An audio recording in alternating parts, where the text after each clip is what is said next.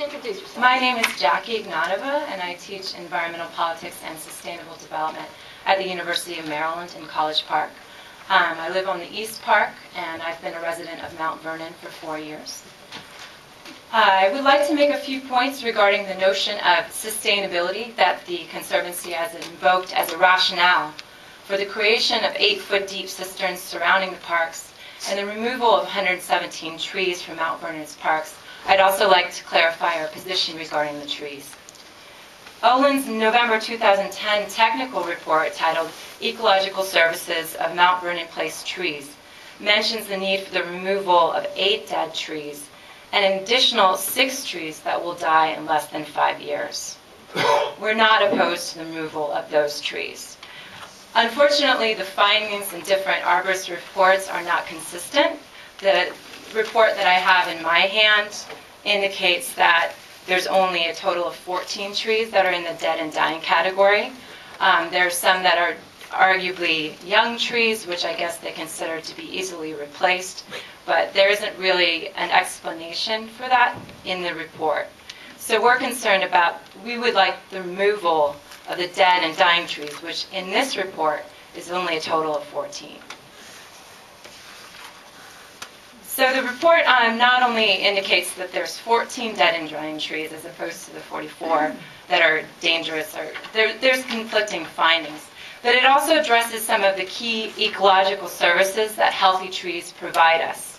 Shade from hot summer days, rainfall interception, as well as the absorption of carbon dioxide and other air pollutants that negatively affect human health.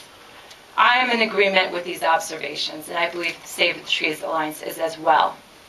With that being said, the report makes important omissions, and there are major logical inconsistencies with the master plan. There's no mention of an alternative management plan that would remove just the dead and dying trees and a phased removal of the trees as they get older. What would be the carbon and air pollutant levels if you were to remove just the dead and dying trees and retain all of the other trees? Given Olin's own findings regarding the tree's capacity to intercept rainfall, there is absolutely no logical consistency regarding the need for the cistern, regarded by the Conservancy as sustainable because of the rainfall catch. And furthermore, it should be noted that there is no mention of the cistern in this report. The most significant omission is the environmental costs of such a project. The report goes to great lengths to discuss the future benefits of the master plan, again without any consideration of other more moderate proposals, with complete disregard for the social and ecological costs. The creation of the 8-foot deep cisterns, which the Conservancy anticipates will take anywhere between 5 to 10 years to complete, not only apparently requires the removal of 109 alive trees, but it will also generate tremendous waste and emissions during this lengthy period of destruction and upheaval. There is no mention of the fact that during this large-scale infrastructure development project, there will be 0 carbon and other emissions absorbed because all of the trees in the parks will be dead. There is no account of air, water, and noise pollution during the construction period. Thus, we only see a calculus of ecological benefits after the master plan has been implemented, without any estimate or projection of the social, ecological, and economic costs during the construction process to all members of the Mount Vernon community. This means that this critical technical report is both incomplete and inaccurate. I would like to make one final point regarding the ultimate objective of this master plan. If the plan's objective, as we have been told, is to create a world-class tourist destination, I would like to ask the commissioners a question. Do you honestly believe that it's the inadequacy of the parks that stands in the way of achieving this objective?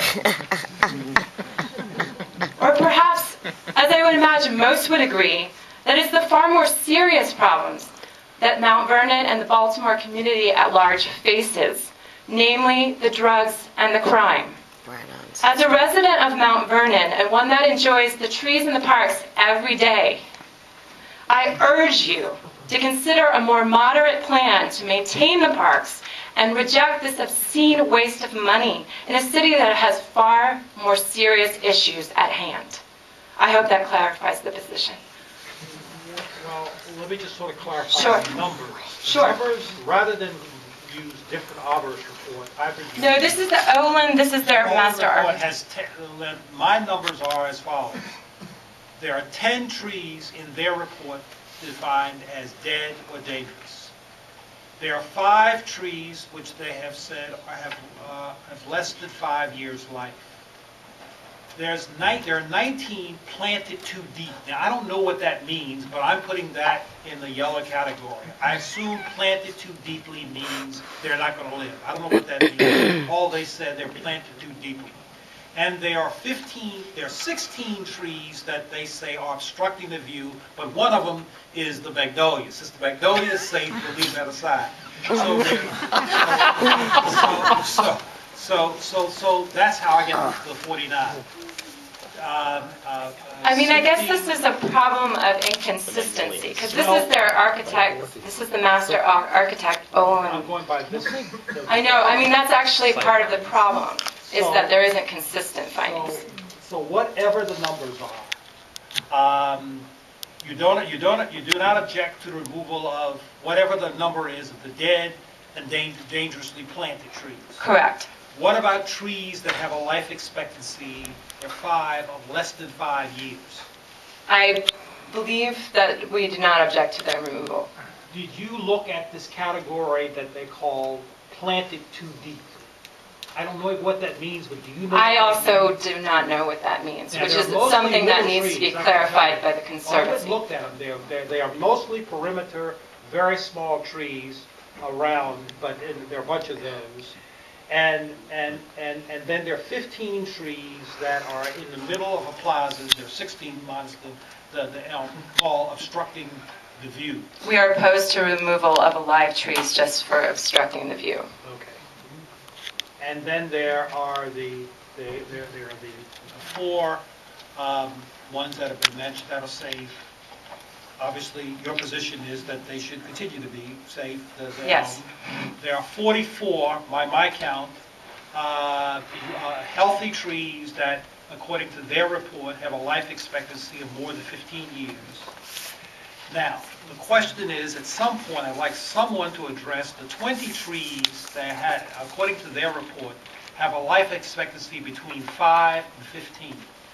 I believe that we are in agreement that there's a middle ground here, that we can come up with a management plan that includes the phased removal of trees as they get older. There's no need for this kind of shock and awe kind of project here. Does that clarify the position? I think this is also pointing to the fact that it's hard to understand these reports because there's inconsistencies, and these details need to be made more clear. Thank you. Thank you. Well, I do have one other question. Yes, sir. Well, I've got actually 2 more questions. Sure. First of all, I think it's pretty obvious that the largest grouping of large, healthy trees, the location is in the East Park, right? Mm-hmm. Would you also agree that there's not much old or healthy other than the magnolia in the South Square? That the South Square is predominantly either dead, dying, very young, or pretty unhealthy trees. No, I'm not. Other than the big magnolia. There are 2 magnolias, but one kind of growing on. There's one big magnolia. This might have been the trees that fall into the too deep category, which I think we both are unclear about. No, you got 5 of them are fitting to that, but you've got in the South Square, in I think the categories you've agreed could go 1, 2, 3, 4, 5, 6, 7, 8. About 15, oh no, you got some in the middle. You don't agree to ones in the middle, so you don't. Okay, well, all right. Right. Okay. No, most of the ones in the South Park are obstructing the view, which if you do enjoy parks, generally you walk around the park, so it doesn't really obstruct your view. Okay, thank you. Any other questions? Thanks.